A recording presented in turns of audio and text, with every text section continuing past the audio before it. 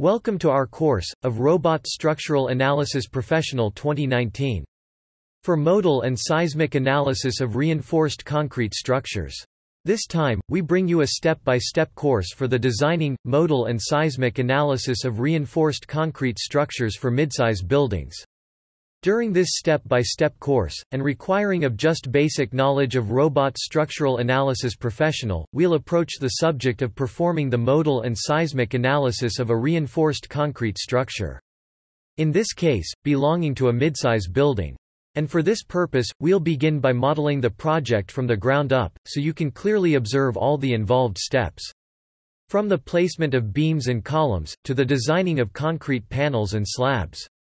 Moreover, and do the particular design of this model, we'll take a look at the designing of some interesting elements, such as curved panels and waffle slabs.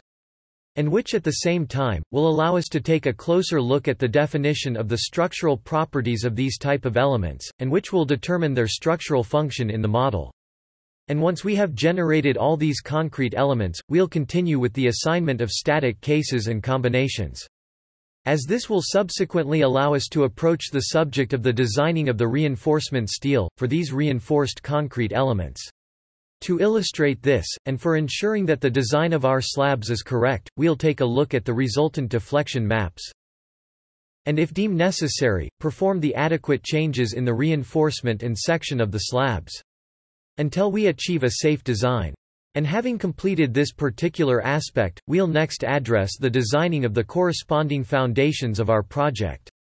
That do its particular design, will also allow us to approach the designing of both isolated and continuous foundations. While regarding this type of elements, of curved panels, we'll instead observe how to obtain the reactions across their supports. And once we have completed the design of our model, and assigned all the static cases, and in preparation for the seismic analysis, we'll continue by performing the modal analysis of the structure.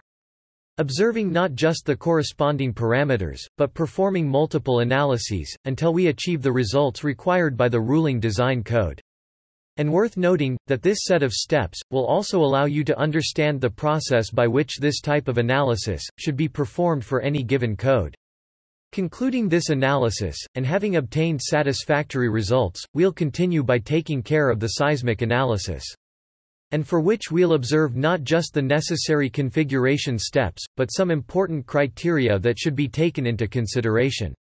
Finally, and in spite of this course focusing on the ACI code, all the tools that we'll observe and configuration steps that we'll perform, can be applied in a very similar way when working with the Eurocode. Or any code for that matter. Hence, and if your projects mainly focus on this code, you will still find this course to be quite useful. Moreover, and in this regard, and in case you have any doubts, remember that you could always resort to our support center for assistance. So you can begin performing the modal and seismic analysis of your projects, under any design code that you need. See you in our course, of Robot Structural Analysis Professional 2019. For modal and seismic analysis of reinforced concrete structures.